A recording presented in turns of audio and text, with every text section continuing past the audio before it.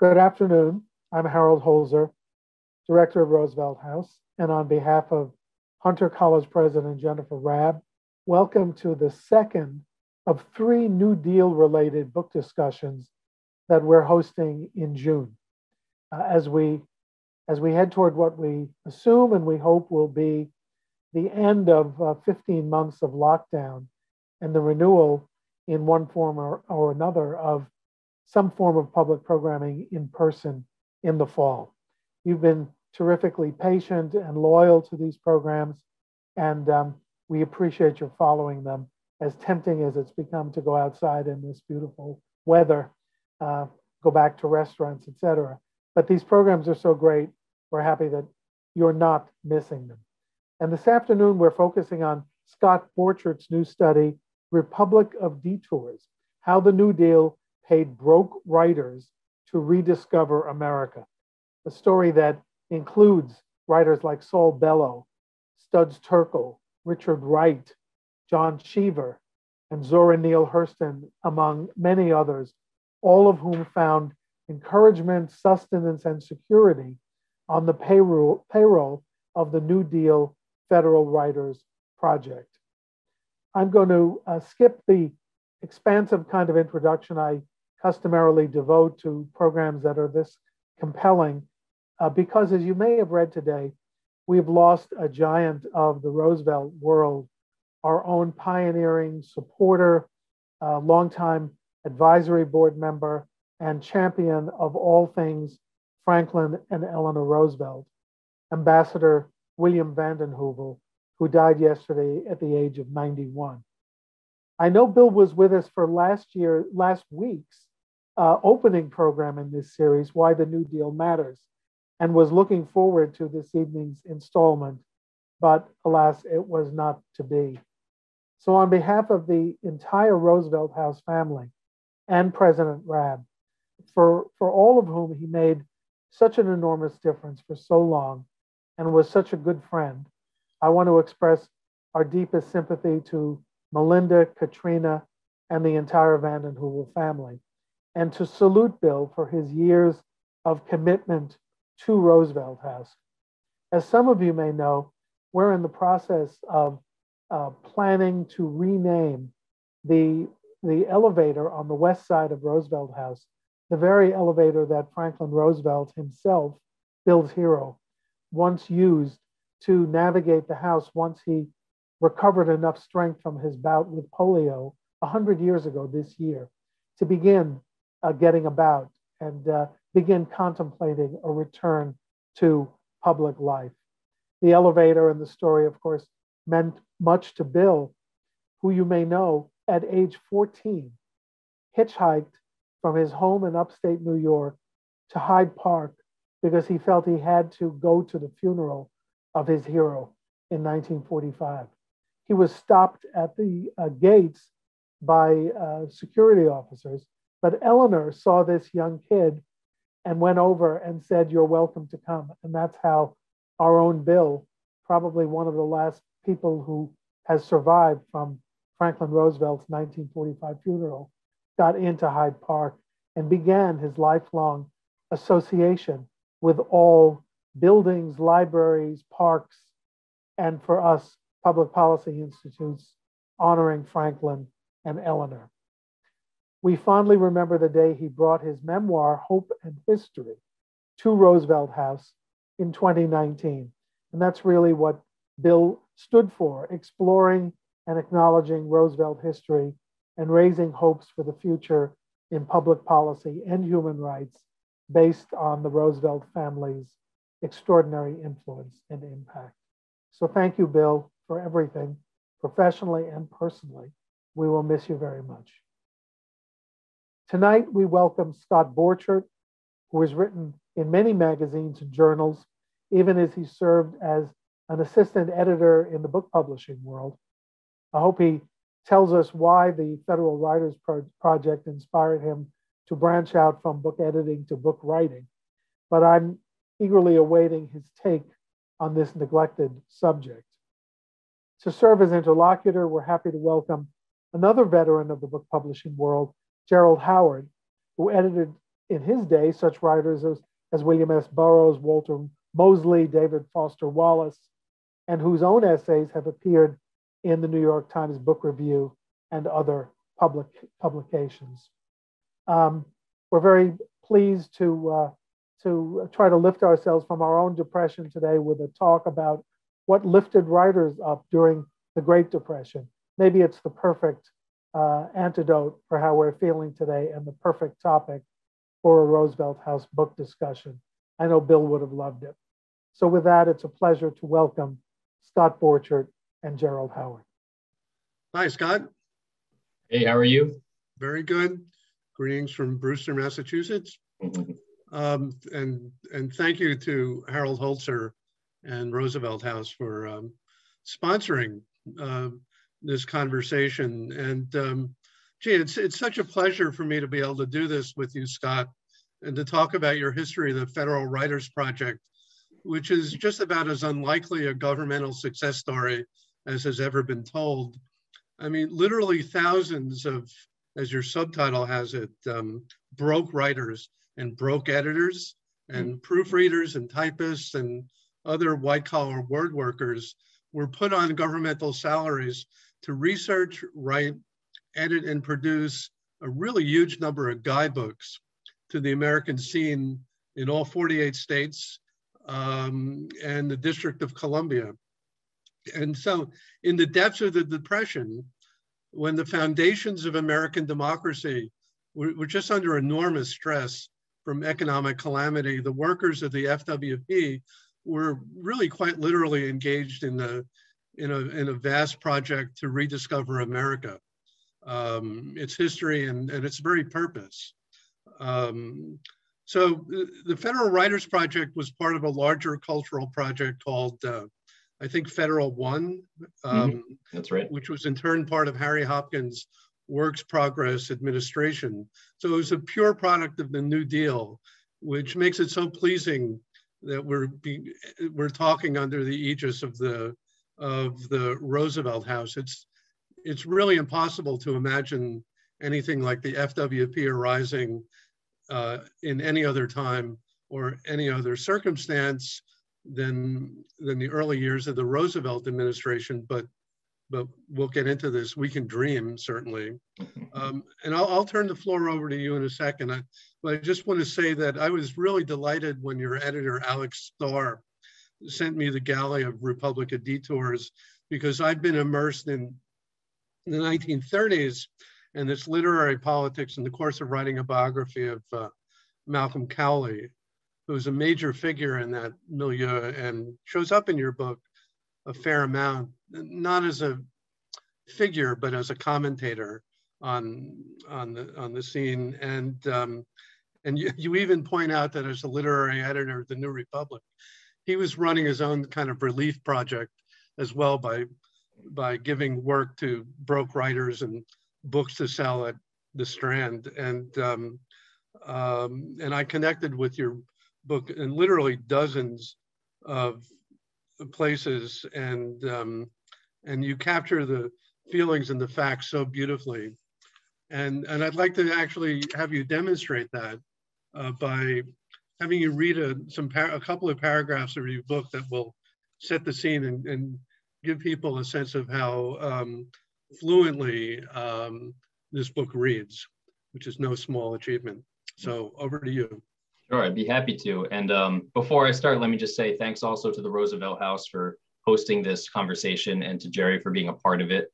And of course, to everyone tuning in today. I'm really honored that everyone is here and everyone will be wanting to watch this. So thank you.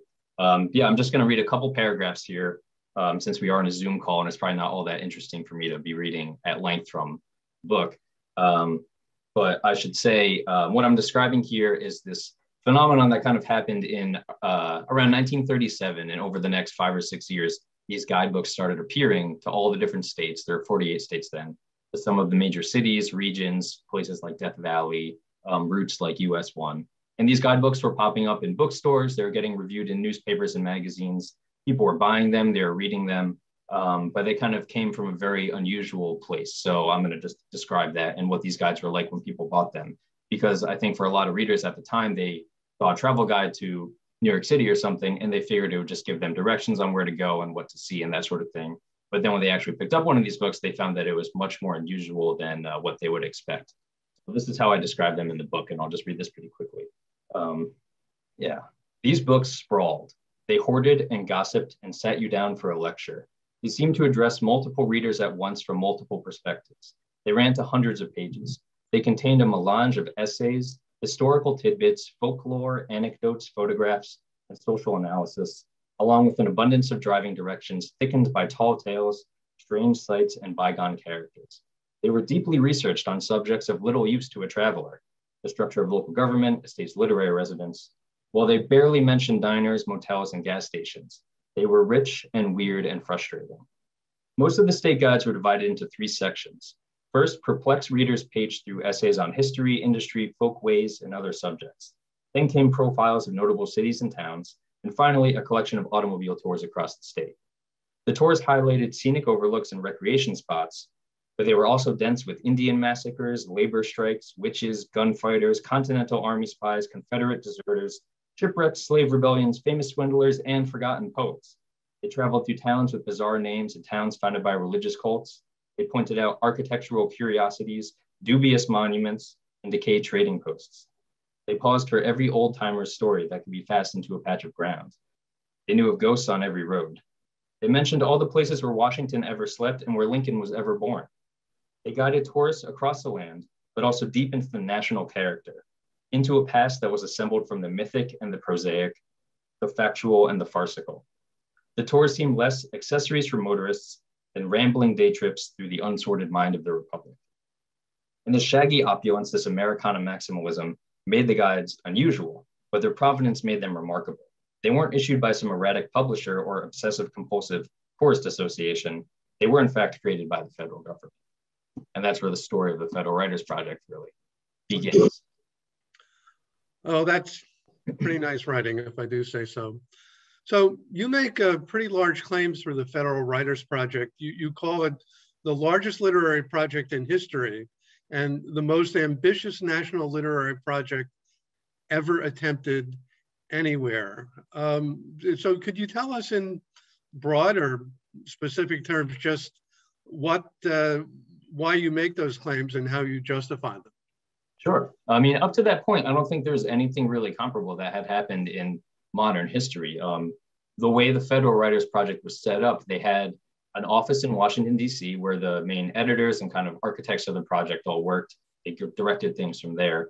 And then they opened up offices in every single state in the country. So I think it was usually the largest city had an office. Then there were satellite offices spread out from there. And then there were federal writers who were just out in the field, spreading out throughout the entire state. So when you look at that, you had thousands of people working at once, covering the entire United States, drawing on their local communities to kind of collect all this information about how people lived, what they were thinking about, what kind of work they did, their folklore, their history, the flora and fauna of the state, amassing all this information, channeling it back to Washington. So the whole effort involved thousands of people. At its peak, I believe the project employed around 6,600 people. It was usually a little less than that, maybe 4,000 to 5,000. And there are around, it's estimated, about 10,000 people who worked for the project in general. So quite a lot. Compared to the entire New Deal, it was actually not the New Deal, I'm sorry, the Works Progress Administration, it was quite small because the whole WPA employed about 2 million people a month compared to, several thousand that were working for the Federal Writers Project. But in terms of the kind of literary work they were doing, nothing like that had ever really been attempted before. There have, of course, been a lot of guidebooks that have been written by individual authors or teams of authors.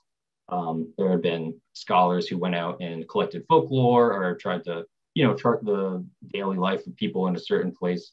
But this kind of collective effort that involved thousands and thousands of people from all walks of life was really completely unprecedented. I should say at this point that we'll be in conversation for about 50 minutes, and then we'll be taking questions from the audience, and you can use your Q&A function. So this was part of the Works Progress Administration, which was the brainchild of a New Dealer, Harry Hopkins. He'd been a social worker, and he really didn't, his main object wasn't literary or artistic. He was interested in giving people jobs. And as far as writers and editors were concerned, he said, hell, they've got to eat just like other people, which is a really lovely sentiment, I think. So could you talk about who got hired and how and why and why really you had to be down and out and on relief for the most part to get hired? If you, yeah, tell us about that, because this is one of the odd aspects of the program.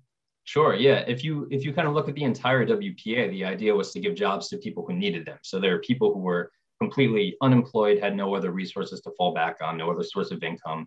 And they would typically go join up and get these kind of construction jobs, although the WPA did a lot of other things too. So the situation was the same for the Federal Writers Project. Someone who was a writer, had any kind of editorial, research, journalistic background, had to be completely out of work, had nothing else, no other options. And they had to qualify for relief and actually register. In a lot of cases that involved a social worker coming and checking out your house, doing an interview, making sure you weren't lying or anything and you were actually destitute. And they called that then swearing the pauper's oath. And say that again? Swearing the pauper's oath. Oh, for God's sakes. Because illegally you had to certify that you were, this was your last resort. You had nothing else. And so that actually stopped, not to get off subject, but that stopped a lot of people from wanting to do this because they thought it was a mark of shame to be interrogated like that. And they also kind of believed that it could hurt them for their chances of future employment, especially if you're looking at people who were white collar workers, who weren't really used to that kind of poverty that they were going through during the Depression. But anyway, that's what people had to do to get on the project. You had to be completely out of work. You needed to, show that you had nothing else and that this job would basically save your life and keep you alive during the Depression. People did that. There was a small amount, around 10% of every Federal Writers Project in each state hired people who weren't on relief. And that was typically to get people in the door who were sort of editors and experienced writers and researchers who could work on these and get them going, because the people who did show up a lot of times weren't the strongest writers or the best known novelists or poets, although some of them absolutely were. But you have people from really like all walks of life who worked in, writing adjacent professions, I would say. Like you had clerks, librarians, recent college graduates who couldn't find a job, people who were copywriters or worked in, like real estate, that sort of thing, priests and ministers all joined up. So there's a really, really diverse group of people who ended up working for the Writers Project. And we talk about it today as if it was kind of this breeding ground for the best and the brightest literary minds in, U.S. literature. And it's true that a lot of these figures were, and absolutely. Yeah, like their experiences were all essential to the story of the project, but the vast majority of people who worked on it were never people who published something of any kind of renown, and never would in their entire lives. Yeah. But I was just to say, but the idea is that they could fulfill the tasks of the project, and that from the official point of view was what made them a writer. Right. So I want you to talk about Henry Alsberg, who is the director of the project, and I believe you call him the crucial visionary of it. An interesting man. He had a lot of miles on him by the time he got this job. He'd been a journalist. He was very close to Emma Goldman, which was a little iffy from the political point of view. He'd been in theater. He'd never really been a rip-roaring success, and he sort of washed onto the Washington with the whole wave of brain trusters who ended up there. But he was the right man at the right time to get hired and to do the job. So tell us about him. Yeah, he was this really remarkable figure, and I had never heard of him until I started researching the Federal Writers Project.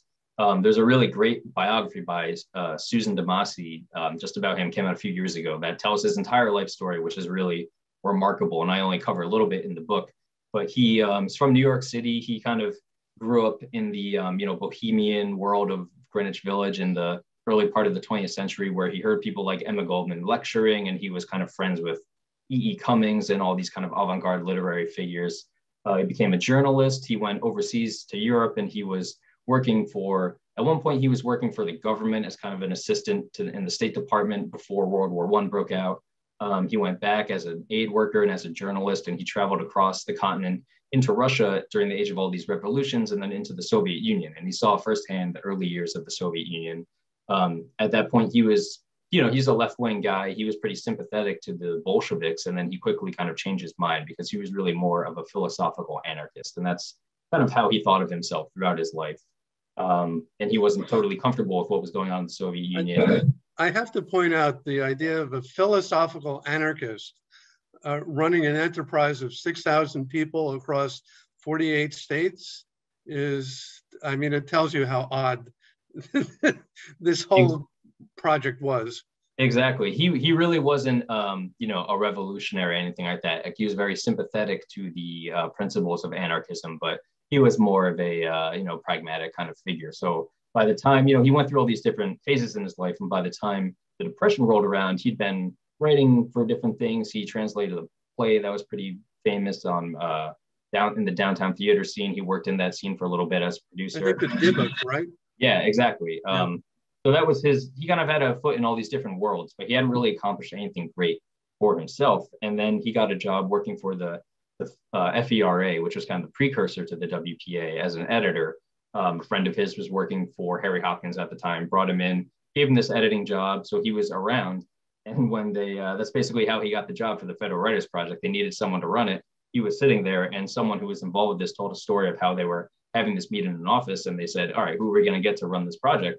And they looked over, and Henry Alsberg was kind of sitting there and looking very forlorn. And they just kind of said, just give it to him or he'll be very disappointed. So they gave it to him. So he was this really unlikely figure who ended up running it. But like I said, I called him the crucial visionary because he really saw, I think, the potential in the project, and he worked as hard as he could to realize that and to make this his life's work, like marshaling all the talent that the project kind of drew from all across the country and creating these, valuable guides and other forms of literature.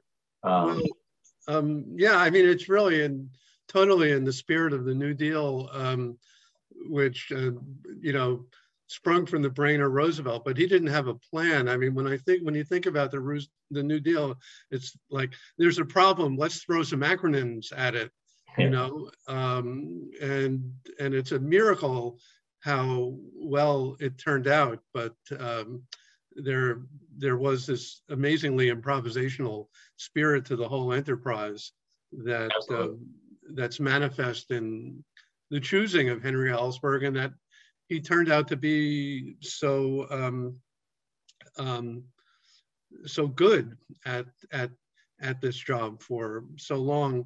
So your book is structured to tell the larger story of the FWP through four figures, and who you take in their turn, but the larger story weaves through their story in a very artful way in these portraits. And so the first figure you bring up is somebody who's really almost totally forgotten now. His name is Vardis Fisher. I'd heard of him, and I thought of him as he was from Idaho. He was from genuine pioneer stock. And I thought of him as a guy who wrote novels about mountain men, but he was the real thing. He was a reasonably successful novelist, and he was picked to be the head of the Idaho project. And he's a spiky guy. He's a do-it-yourself guy, kind of a pain in the ass, and both the right man and the wrong man for the job. Tell us about him and why he was kind of a headache to the Home Office. Sure, yeah. He, Vardis Fisher for me kind of epitomized the writer who, he's kind of successful. He wrote a few novels that were very well received critically. He had a great reputation. He didn't make much money from them, but he lived on this homestead in Idaho, which is kind of how he grew up. And he partially was able to live off the land and support his family that way with his kind of meager writing income. He'd been a professor at different places before that, but then he was writing full time by the time the Depression rolled around. So he was the sort of person who really needed the Federal Writers Project because his income dried up. Sales of books like that really disappeared once the Depression set in. So in a lot of ways, I thought, here's this guy who's an emblematic sort of mid-list author, as you would call it in publishing, who found this great job with the Writers Project. But it turned out he was this completely one of a kind, just unbelievable character who decided early on that he was going to put out the first guidebook of all the guidebooks. And of course, in Washington, they wanted the Washington, D.C. guidebook to come first because naturally that makes more sense. But Fisher said, I'm going to do it myself. And he also decided that no one else in the state was worthy of working on it except for him. The whole idea of the Federal Writers Project is that it brought, many people together in each state to kind of canvass the area, to bring in all different kinds of information to cover all these different aspects of life in the state. And they would put it all together into a book, edit it, put out this guidebook, and it would be kind of a collective effort. For Vardis Fisher, he was basically decided he was going to do it himself, and he did, more or less. He wrote almost the entire guide by himself. He went out and drove around the whole state in his car doing the tours, and then he'd sit up and write about what he saw, threw it all together, and he informed the office in DC and Henry Osberg, who was otherwise really encouraged by all this like productivity that was coming from Idaho and also the really great writing. He told him that his book was ready to go. He found a local publisher and they were publishing it. And Caxton in Idaho, who had published some of his other books before that. And when Washington, D.C. objected, he basically said, screw you, and I'm doing it anyway. And he did. So the book came out first of all the Federal Writers Project guidebooks. There's some funny stuff in the book about the communication between the Home Office in Washington and the state offices. And I think at one point, Allsberg or his, we should mention his second in command, Catherine Kellogg, who was a really considerable figure and kept the trains running on time as well. But either Allsberg or one of his editors said to Fisher, you can't insult Butte, Idaho like this. You can't call it a lousy one-horse town or whatever he said. And there's some couple of really funny sentences. There's a guide, something called the American Guide Manual. You quote, you say, the semicolon should be used cautiously, which I think is, yeah, all right. I don't know how helpful that is. And then in some of the field workers, there were all the people who went out and did the research. They were directed to inquire, are there interesting animal colonies? It's just, there's an aspect to herding cats to this this whole thing that's pretty amusing. So the next figure who comes up is the Chicago novelist Nelson Algren, who was the real bottom dog proletarian thing. I mean, this is a guy that the program was designed for. He had been literally riding the rails for some months, and I think he was so hard up he stole a typewriter somewhere. Was it in Alabama? Texas. Alpine, was Texas. Arrested and came like this close to being on a chain gang for this, right? Yeah, absolutely. So he was a field worker for the Illinois office, and he didn't work on the regular guide, but he wrote auxiliary guides. But this might be a point to bring up the political background of the whole time and how it seeped into the project. I mean, bluntly put, American writers had really gone hard left, and there are quite a few fellow travelers and Trotskyists and anarchists and socialists in there, and Algren might be representative of that. So talk about him and his place in the whole project. Sure, yeah, I wanted to tell his story because it was kind of a window on that time and the feelings of a lot of writers, especially younger writers who had started out or tried to start their careers right around the time of the Depression. Like I think Algren graduated from college, right after the Depression really started. And he thought, he came from a kind of, lower middle class, working class kind of backgrounds. His parents were immigrants, but he went to college, the University of Illinois, I think, or don't quote me on that. He went to college somewhere. And University of Illinois. That was it. And he got a degree in journalism. So he thought he was kind of all set up for this great, journalism job somewhere. And he went out and tried to find work, and he couldn't anywhere. And he kind of turned his, like travels around the region to find work into a new literary calling. And he decided to see what was going on, to like observe how people were living. And when that was all happening, he really became very radicalized. And he decided that the kind of promises of American democracy and American society had fallen apart because of the Depression. He was seeing how people were living. And so he decided, like the problem is not just some faulty policies in Washington or this temporary thing called the Depression, it's capitalism. And so he became a left-wing radical and kind of organized his whole literary mission around this idea. He wanted to show really the suffering that was happening across the country and how this was all rooted in a system that he thought was very brutal and unjust. And he wasn't alone in doing this. There were thousands probably of writers at the time who were declaring themselves to be on the side of the left, whether they were joining the Communist Party or in its orbit, or the Socialist Party, or just kind of becoming freelance radicals. It was extremely common. And over the years in this period, these organizations popped up called the John Reed Clubs, which were sort of in the Communist Party orbit, but they were a little more autonomous in the beginning. And Nelson Algren joined, Richard Wright joined, other people like that. He was friends with Richard Wright too, and who also worked and who will come up shortly.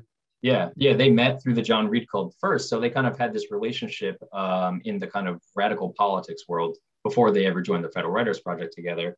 But this was a trend that was going on all across the literary world. And it wasn't just young people like Algren. You had, I talk about in the book, Sherwood Anderson, who had already been kind of an established writer for a long time. But he came out as this kind of fervent communist for a brief period after the Depression. And he signed a letter with all these other well-known writers where during the 1932 election, they were calling for a vote for the Communist Party candidates. The Organization of Professionals for Ford and Foster was what it was called. Yes, which Malcolm Cowley was part of as well. He wrote part of the pamphlet, Yeah, so that was just kind of a sign of the times. And then Anderson ended up becoming more of a staunch New Dealer in a few years after that. So there's a lot of fluidity in terms of what people were thinking about their political approaches to the crisis that was afflicting the nation. Algren stayed that way for most of his life. I mean, he was pretty ornery, and he always was true to his roots. And but he did good work for the field office. He did a lot of writing. I was really fascinated by this. He wrote auxiliary publications. I love the fact that he wrote a manual for caddies, which the government paid for this, but maybe at a higher plane, he wrote a guide to Galena, which is a town in Illinois that where Ulysses S. Grant was born, and that book was praised by Robert Cantwell in the New Republic very highly, and he also became friends with Studs Terkel, who was not in the Writers Project, but in the radio division. So it's funny because Studs Terkel is known today as this great oral historian. And people would assume that when he was on the Federal Writers Project, he was doing that kind of work because that was a big part of what the project was doing. But he was actually, like you said, working on these radio scripts instead. So he was writing a lot of pieces about the Chicago Art Museum that were airing just like little profiles of different artists and all these different stories that they were doing in partnership with the local radio station. And he wasn't involved with the oral history at all. I came later, but it clearly kind of gave him the idea when he was working on the project. Yeah. So the next figure who comes up is the really formidable Zora Neale Hurston. She was a trained anthropologist from the Franz Boas group in Columbia. She was just a first-rate folklorist, and she was the author of the classic novel, Their Eyes Were Watching God. She's really fascinating, multi-talented, multi-dimensional, and she sort of ended up working on the Florida Guide. Tell us what she did for them, and she, well, anyway, just start off because she's such a fascinating figure in a dozen ways, really. Yeah. So Zora Neale Hurston at that time was kind of at the peak of her fame, I would say, during her lifetime at least. She'd written Their Eyes Were Watching God. She was kind of well known as a serious scholar of folklore and folkways as an anthropologist. She had this kind of great academic background, but she was also writing popular books and plays and, writing her novels too. So she had, all these different aspects to her. And when she joined the project in Florida, she was really qualified to be the director of the whole project. Like, there are people who directed the project in other states who were not nearly as qualified as she was, as a scholar, as a writer in general, or had any kind of popular reputation like that. But the problem in Florida, of course, was that this was the era of Jim Crow and the project was segregated. So there's no way that they would ever allow her to actually run the project. And even the woman who ran it at the time, Karita Corse, a white woman, who was like fairly liberal in a lot of her ideas for the time, I think she recognized this, but she wasn't going to make waves with the establishment of Florida and the other WPA officials in the state by insisting that Hurston had a higher role. So she actually was forced in this pretty low role. And she technically worked at home. She didn't work in the office on a daily basis, but she would send in packets of information that they would weave into the guides, because she had such a rich storehouse of information that she'd collected about folklore and folkways throughout the last decade or so that she was working on this just as her own personal pursuit. Well, I think it's to the point to mention that she was born in Florida and lived in a community called Eatonville, and really loved Black American life in all its particularities. Mm-hmm. And so that fed into her folklore. I mean, she knew that territory better than just about anybody with a college education. Yeah. And so I want to talk about the racial politics of the guides, especially in the South, because needless to say, that's as we say now, contested territory. How to describe the history of that time and place, and there was a man you write about called Sterling Brown, who was a Black scholar who was kind of an unofficial censor in the Washington office, whose job was to sand down some of the most egregiously racist and condescending copy that would come in from the Southern guidebooks, right? Right, yeah, absolutely. Pretty early on in the history of the project, they decided, they as in Henry Ellisberg and some of the other people who were close with him working on this, they decided that they needed an editor who, themselves was Black and would look at all the Black material that was being collected by the project to kind of like give it a once over and filter out all the really egregious racist stuff that they kind of expected, frankly, that would come from certain places in the country, especially in the South. So Sterling Brown was the person they selected for that job. And it was kind of this impossible task in a lot of ways, because he would get material that just, there are letters from him to the other people in the FWP where his mind is just spinning. He's like, how could someone submit this? How could they talk about Tennessee and not even mention Fisk University, something like that? So he had this really Herculean task in front of him with a couple of assistants. It wasn't just him doing it by himself. That was his role, to basically give everything the once over, to write up memos, critiquing what was coming in, especially from the South, and presenting it to Allisberg and other people in DC. So you have this struggle of different forces, because the state directors in the South sometimes really resented his, input on these different things, and they would fight back and they would say, this is how we describe this war between the states here. We use that term instead of the Civil War, and that's something they fought for. And if you look at some of the guys from the South, that's the term that's there, the war between the states, although doesn't show up in At least they didn't call it the war for northern aggression.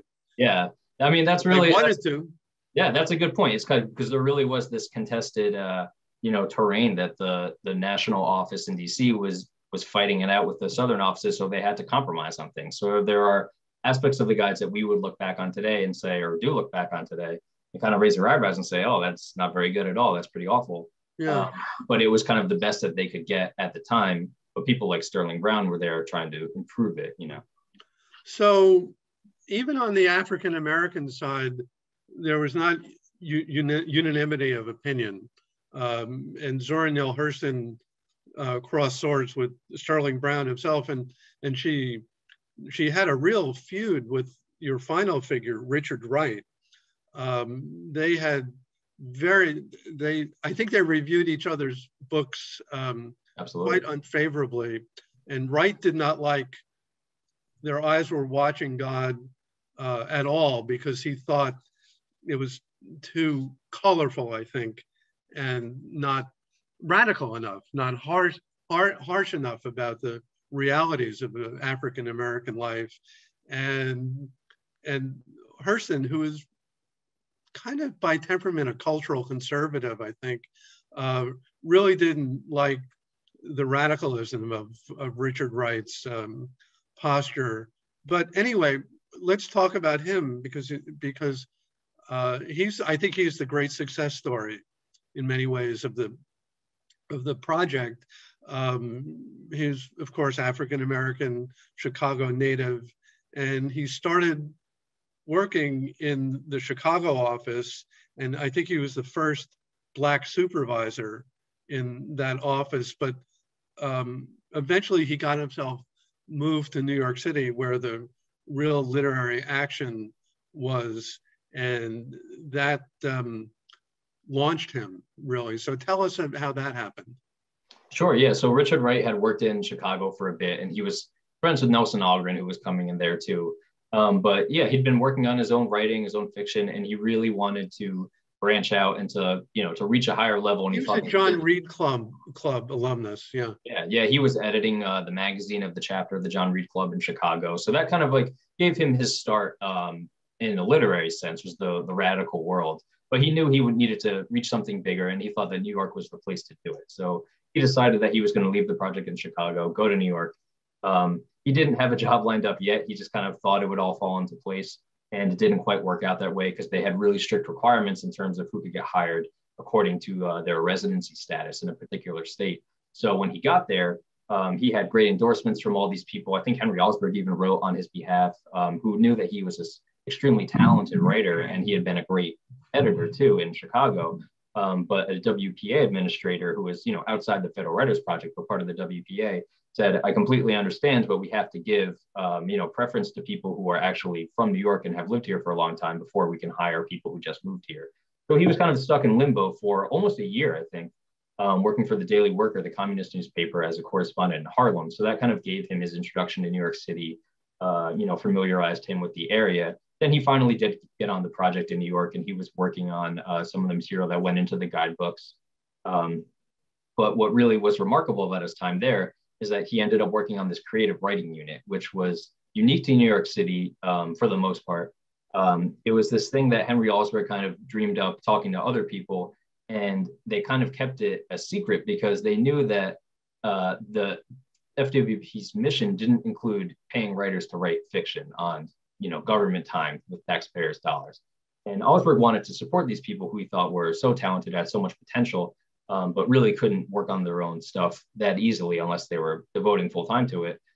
So he initiated this project clandestinely. It was all kind of organized with the director of the New York City project at the time verbally. And they put together a little group and basically said, you're going to get your paycheck. You've proven yourselves to be really good, valuable parts of the project. So go home and work on your fiction or your poems. And then every, so often show up and show us what you're doing. But Richard Wright did that. And what he worked on during that time was Native Son, or the book that would become Native Son.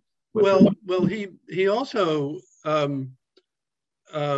he wrote a reminiscence of life in the South, his life in the South, called Living Jim Crow, which was in an anthology called American Stuff.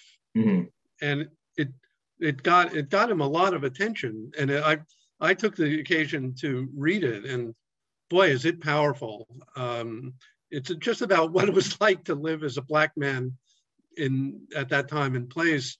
And it got the attention of a Harper Brothers editor, Ed Aswell, and that led to his first book, Uncle Tom's Children, mm-hmm. which people are still reading today, and they should be reading today. And that led to Native Son, right? Which was one of the big noises of the 1930s literature. So it was real. It was the making of Richard Wright. Yeah, definitely. He won a contest that was for WPA workers, a literary contest. And the award for it was, I think he got a monetary reward, and then it was you got a book contract. And that was the contract that led to Uncle Tom's Children being published. So then by the time Native Son came out, you could see this chain where every step along the way, he was being boosted up by the project. And it's really a question of whether much of this would have happened without it, not because he wasn't talented or driven enough, but because who knows what kind of work he'd been able to do if he wasn't, given this kind of literary work. He could have been digging ditches like he was originally in Chicago before he got on the Federal Writers Project and had no time or energy to do this kind of writing. So he really was a great example of the literary contribution to the product. You and I as editors know that happy accidents are important in any literary career. Right. So Richard Wright was a communist. He was a card-carrying communist. And that's important to mention because we now come to the end of the Federal Writers Project. And we bring onto the stage a man named Martin Dies, a congressman from East Texas, Democrat, former New Dealer, but nativist, and eventually a disaffected Democrat. And he decides, he's the guy who established the House Un-American Activities Committee. And their definition of un-American activities was slightly fascist, but mostly aimed at the left.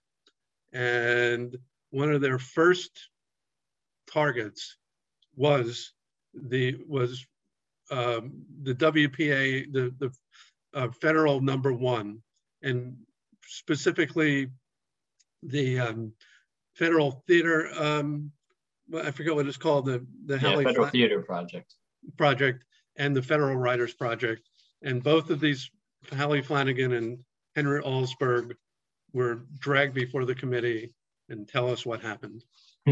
Yeah, there was one of these moments where it's like the whole life of the project was leading up to this big showdown. Like if you ever made a movie, it just seems like the natural way to build up to this climax, and you almost wouldn't believe it, but that's really how it happened. This is 1938. Late 1938. The committee had been investigating, all different groups and individuals, but especially focusing on the Federal Writers Project and the Theater Project. And they were bringing up people who were kind of these disaffected former workers who had access to grind, and they would complain about things on the project and make all these generalizations. And they were finks. The word is they were really finks. There's a guy, Edwin Banta, who I talk about in the book, who was this really despicable character who kind of considered himself a spy, and he ended up coming to the investigators with all this information because he had joined the Communist Party and all this other stuff. But it turned out he was this, fascist. He was in the KKK, and he kind of had this ignoble end a few years later where he tried to blackmail a journalist who had revealed his kind of like hard right-wing past, and then was caught and sent to jail, basically. So you had some pretty shady characters who were lining up against the project at the time, but also just people who had, the usual kind of criticisms of projects like this and wanted to air them. So anyway, Henry Alsberg and Hallie Flanagan of the Federal Theater Project go up in front of the committee because they want to defend what they're doing. Hallie Flanagan was really, she was this really great character. She was the defender that the project needed in Congress, I think. She was very eloquent and feisty. She had this kind of legendary line where one of the people on the committee was asking her about someone, and it's quoting something she had written about Christopher Marlowe, the playwright from many centuries ago. And this congressman is like, "Who is this Marlowe?" And she's like, "Well, he's a playwright." It's like, "Just tell us who he is for the record." And she said something like, "Oh, he was the greatest dramatist of the period of Shakespeare immediately preceding Shakespeare." And everyone laughed because the committee thought this was some like subversive radical guy in New York City who was undermining the Federal Writers Project with his plays. But of course he wasn't. But for Hallie Flanagan, she experienced this moment of this kind of shocking thing where she said, this is all funny and totally absurd, but we have thousands of people whose jobs are on the line, not to mention the possibility of these projects being destroyed when they're just like starting to contribute all this to American culture. So she took that kind of tack when she was testifying. Henry Alsberg came up, and he decided to be very deferential and cooperative, I think strategically, because he didn't want to antagonize the committee. He wanted to try to save what he was working on. So he answered all their questions. He admitted that there were all these issues with, certain people on different projects, including the New York City project in particular, kind of raising a ruckus, and they had labor problems all the time, which was kind of very common across. They were always picketing the office. Yeah, in New York City, it was this kind of hotbed of labor activity and radicalism. And it caused a lot of disruptions whenever they would have cutbacks to the WPA workforce. People would protest and they'd have hunger strikes and shut down the operation. So it was kind of a headache for a while. But his point was that they were doing the work and the books were coming out and people were reading them and loving them. And they weren't these kind of like subversive, attempts to undermine the American project. They were, exactly what they were supposed to be. And that all this other stuff was kind of happening on the sides and was just creating a lot of, heat and noise in the headlines, but didn't really have any impact on the way the project functioned. So he kind of finished his testimony, and I think he thought he did a really good job, and everything was going to work out. But after that, the Federal Theater Project was completely disbanded. The Writers Project was kind of devolved down to the state level. They changed the whole structure of it, and Ellsberg was fired. So that was really the fatal blow to the project, even though it existed for a few more years after that and put out some of the guides that hadn't come out yet. Well, it seemed that well, first off, we should point out that was part of the larger attack on the New Deal. Yeah. But by that point, I guess the anti-Roosevelt forces had gotten the range, and Roosevelt, the Roosevelt administration had made some strategic errors of its own. Right. So it was part of something larger that was going on. But you do make the point that by that time, there were so many books either on press or ready to go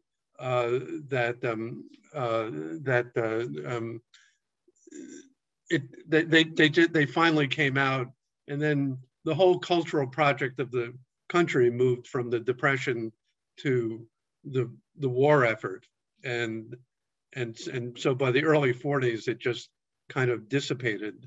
Yeah. But mission accomplished, really, in many ways. I mean, before we go to the questions, I really want to bring up the contemporary relevance of what you've written, your subject, because when you were starting this book, you thought you were telling a rich and important American cultural story, but that was then, and here we are now. But after the year that we had, and the way that the big questions of the role of government in American life, and what is infrastructure? Is infrastructure just roads and dams, or is it human infrastructure? Could there be something, could the government do something like this again? And I do want to point out that your book is getting terrifically fine reviews in the right places. And the reviews I've read all bring up this question. And there's even some efforts in Congress along these lines. So talk about what it means to us now and what we can learn and about what to do in this to support American culture.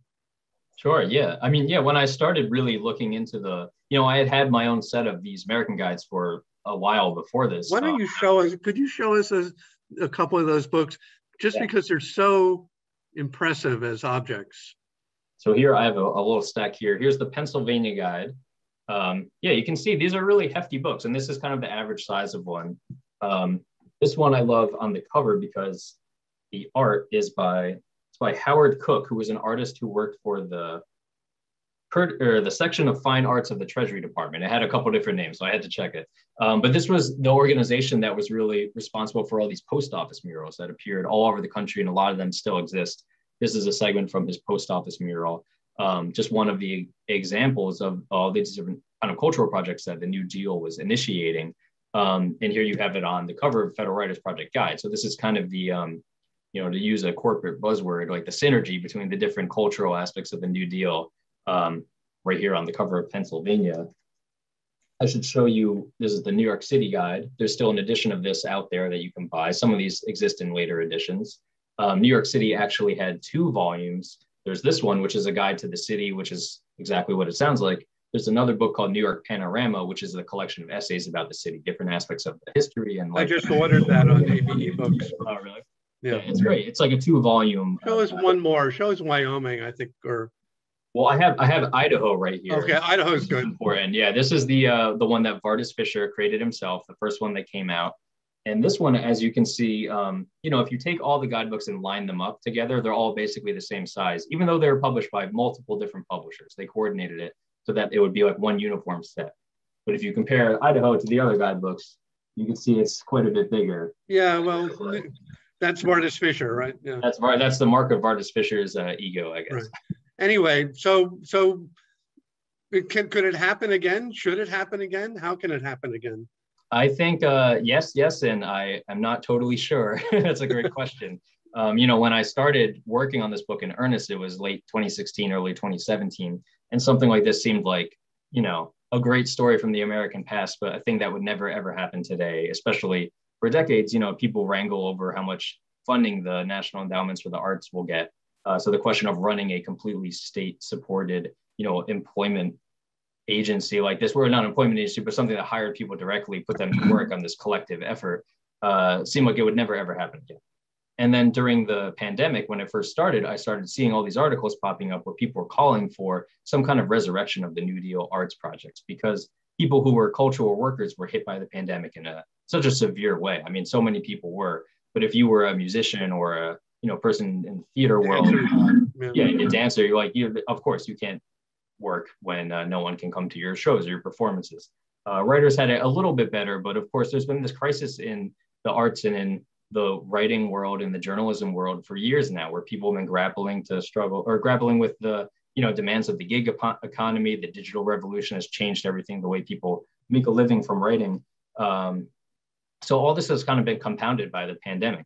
And then, like you said, new legislation was introduced, I think, in early May by Ted Lieu from California, Representative Ted Lieu, and Representative Teresa Ledger Fernandez from New Mexico, calling for a new federal writers project for the 21st century. And just really briefly, it sounds like this new legislation would disperse grants through the Secretary of Labor to all different organizations and institutions, libraries, communications unions, and then of course like educational institutions and different literary groups, to have people go out and kind of take down the stories of their fellow citizens, with an emphasis on how people have weathered the pandemic, but also just how they've lived for the last, several decades, what the state of American life is like today, which is what federal writers did in the 30s. They went out there and kind of charted America and tried to create this national self-portrait, piece by piece from the ground up all across the country. And so the idea behind this legislation, I think, is that they could do something like it again, even though it wouldn't quite be the same as the original Federal Writers Project, which is its own freestanding organization that gave people jobs and hired them full time. This would be more like recapturing the spirit of the project in a contemporary setting. Yeah. Well, when I was an editor, I used to use the phrase the heartbreak of nonfiction, because you publish a nonfiction book and it's so dependent upon the news cycle and larger events.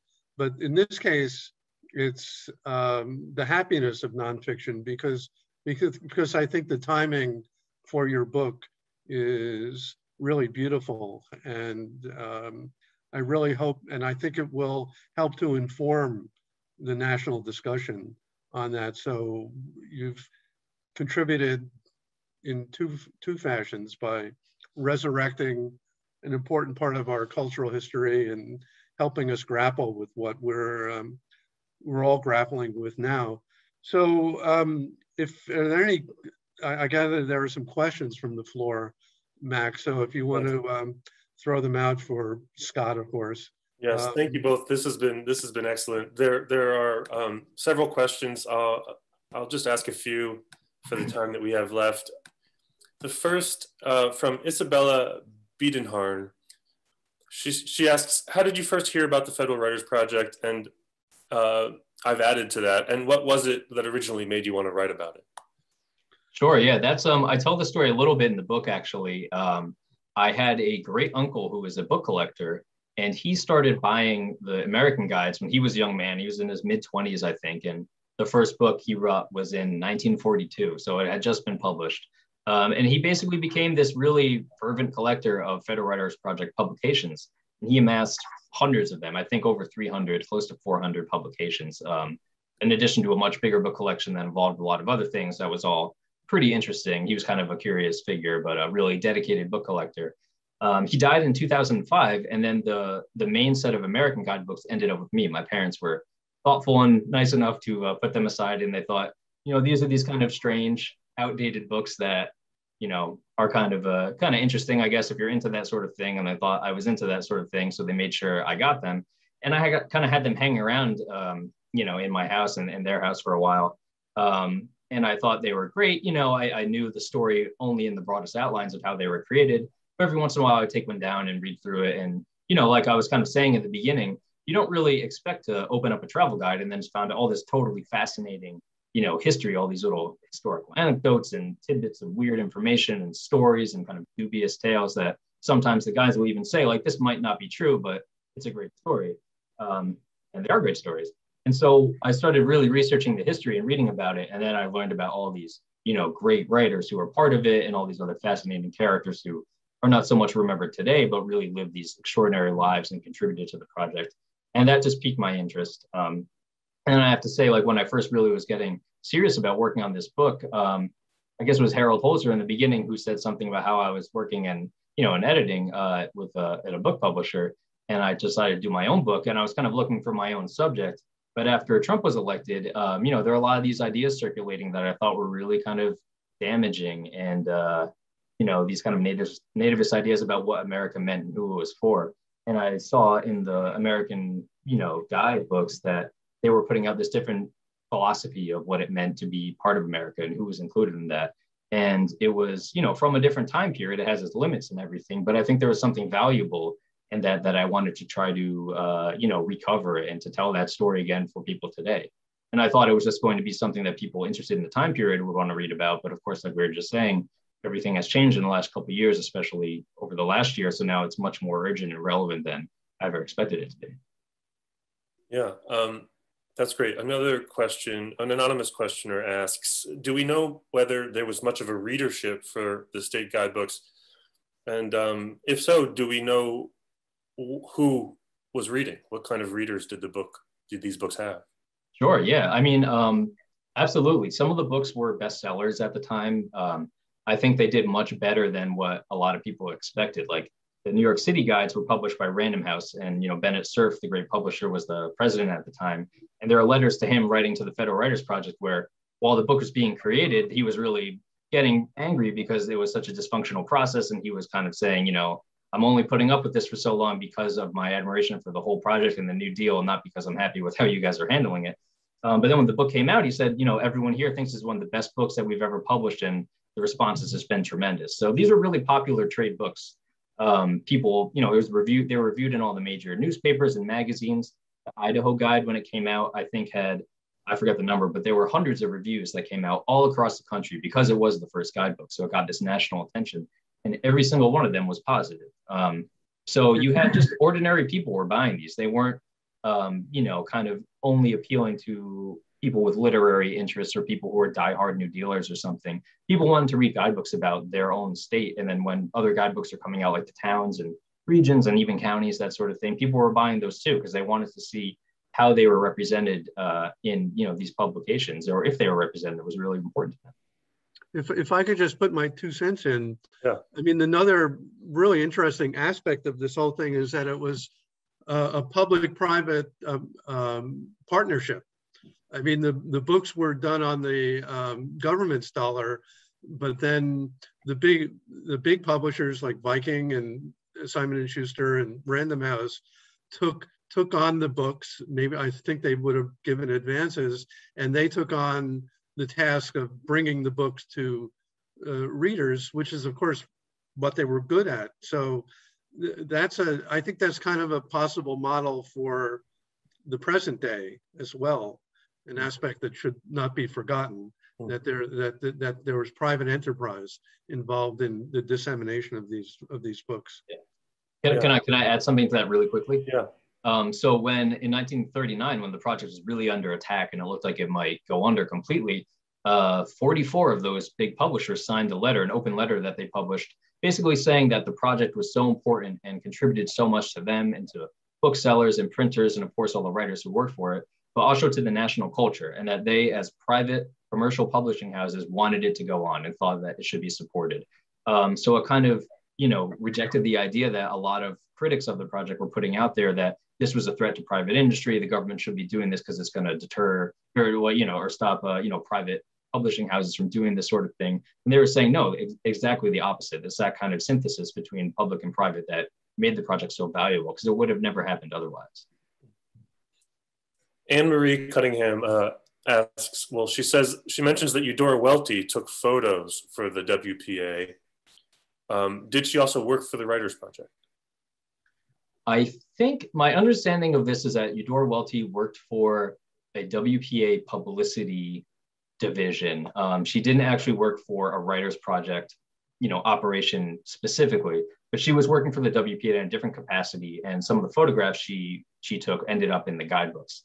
But you had a lot of that where the guides would use things, especially from the Farm Security Administration. A lot of those famous photographs by like Walker Evans and Roy Stryker and that sort of thing, they ended up in the guides. So they were drawing on all these different resources across the federal government. And I think that's how Eudora Welty became involved. But she wasn't, obviously one of the great writers of the 20th century, but she wasn't actually participating in the project as a writer. She was there as a photographer. Herbert Weller asks, how much were the writers paid? That's a good question. Oh, geez. It's funny, when I was working on this book, there's a lot of information about the actual pay rates and how different people are getting paid different amounts. And I always ignored it. And I kind of made this decision where I said, you know what, saying someone gets paid $25 a week or something is not going to mean that much to readers in the 21st century. So I didn't focus on that as much. But the idea was that they got paid a pretty comfortable living wage. It wasn't a lot, but for people who were at the lower levels, it was enough to absolutely keep them alive. They worked a normal work day, so they had time to go home and work on their own stuff after that. Of course, people higher up, like Henry Alsberg, they made a bit more. They didn't make tons of money, but it was considered like a comfortable living wage, I think. Brian Gill asks, do some books have better or more thorough reference sources? And are some books more biased to certain cultures? That's a good question too. I think you can see how, so there's always this tension between the books that are being written at the local level, on the state level, and then what the national office in DC was trying to do to impose this kind of uniformity. So you have books that are definitely, have a more authoritative feel. Sometimes they're written better, they just feel smoother than certain books from some states that didn't have that kind of quality going into it from the grassroots level. Off the top of my head, I mean, there's definitely a big issue where a lot of the Southern guides don't pay that much attention to Black life in those states, or sometimes they talk about Black people there in a kind of condescending way that was part of the culture in the 30s. And the national office pushed back on that to some extent, but they also let a lot of it slide. So I think if you take a book like the New York City Guide and you look at the sections on Harlem, some of which were written by Richard Wright and Claude McKay too, and just another tremendous writer who's part of the New York City Project, and you compare that to how the Alabama Guide, for instance, writes about Black people in that state, you can see the difference. It's really noticeable. In terms of different cultures, just to finish up, it depends. You have to look at different books. There are definitely blind spots in the guides, things that we would say today are like, as much as they tried to be inclusive as they could, they left a lot of things out too. And that's just more reason to get back to what we were talking about the 21st Century Federal Writers Project, things that a new iteration could build on, looking at these limits of the old project. Dan asks, did any other nations dealing with the effects of the Great Depression enact any similar programs to revitalize employment and culture similar to the Federal Writers Project? Not that I know of. Something on this scale in terms of being an effort to chart the entire country and not just say collect folklore or look at information from a certain region or something like that. I never came across anything that was even remotely like this. I'm sure some things have happened since then, but during the Depression, obviously things in the Soviet Union were a little bit different, where they had these kind of public state-led cultural enterprises, but they were much more narrowly focused, I think. They weren't doing something like this vast charting of the whole country from the grassroots level up, which is what was happening here. Jennifer asked if you would talk a bit about how you approached the research for this book. Yeah, sure. So I kind of wanted to, I'm not an academic historian. I think of myself more as a journalist, I guess, a cultural critic. So I wanted to try to tell the story in a way that synthesized a lot of the academic work that people had done over the years, which is really important and really valuable. And I owe a huge debt to all those people. But to tell the story in my own way by focusing on these different people. So I did a ton of reading in all the secondary literature. I spent a long time really doing that, familiarizing myself with what was out there.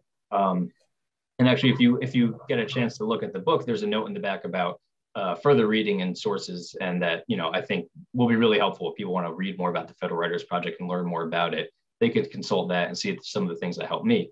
So that was one part of it. Then the other part is I did a lot of archival research, and most of the records for the Federal Writers Project are in the National Archives in College Park, actually, not in Washington, D.C., and in the Library of Congress. So I took many, many trips down there. I have some really good friends who live in Washington who let me stay at their house, and I kind of became a frequent guest of theirs over a period of about 2 years. I come down for a week at a time and stay with them, spend all day in the archives and come back. And there's just a huge, huge amount of material there. There's way more than anyone could go through in a lifetime. Like I was saying to someone recently, you know, Robert Caro, the great biographer and researcher, has this line about how when you're doing research, you should turn every page. Like you have to get every box out, open it up, turn every page of every document if you want to really do a thorough job. And I think that he is right in a lot of ways, but that only works if you have the decade or so to write a book. And if you're on a much shorter deadline like I was, you have to be really strategic about what you're doing. Also, if you have a researcher to do it for you. That's true. I did. Some of us don't. Yeah, I did hire one researcher who helped me so one of the issues is that, you know, most of the records are in Washington, but they're also scattered across the entire country in archives in every state. In state archives, like in Trenton, has in New Jersey's archives, but also in universities. So there's tons and tons of stuff. You can never cover all of it.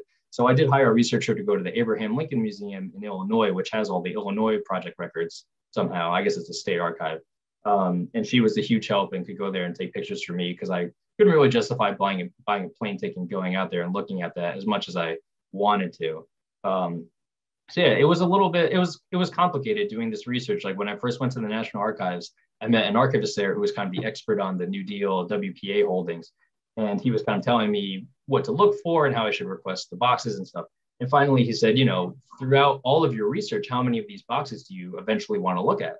And I was just kind of like, you know, all of them eventually. And I just saw his eyebrows go up and he looked at me and he's like, you're going to be here for a very long time if you try to look through all of them.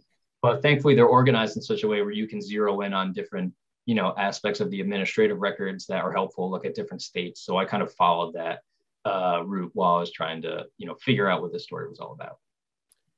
That's great. We're nearly out of time, so I want to give you both a chance to give us any final thoughts you have. And also, maybe you want to address this final question as well from David Kippen, who asks of you both, what should people do to help Ted Lieu's bill?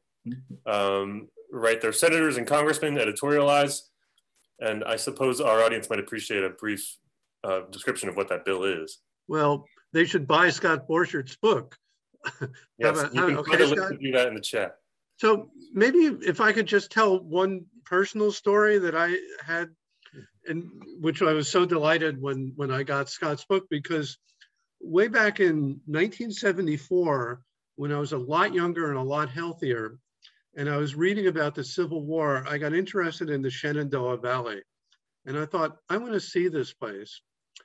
And so I arranged to do a bike trip through the Shenandoah Valley and to do my research.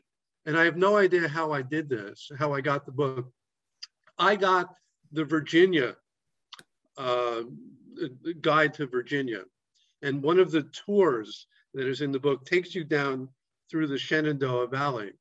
And so I must have Xeroxed the pages of that tour on the Shenandoah Valley. And I think I took a train to Harrisburg and went south through Gettysburg and then down through the Shenandoah Valley using the Virginia guide as a way I'll go off to this road and that road. And the details are lost either to history or my decaying brain cells.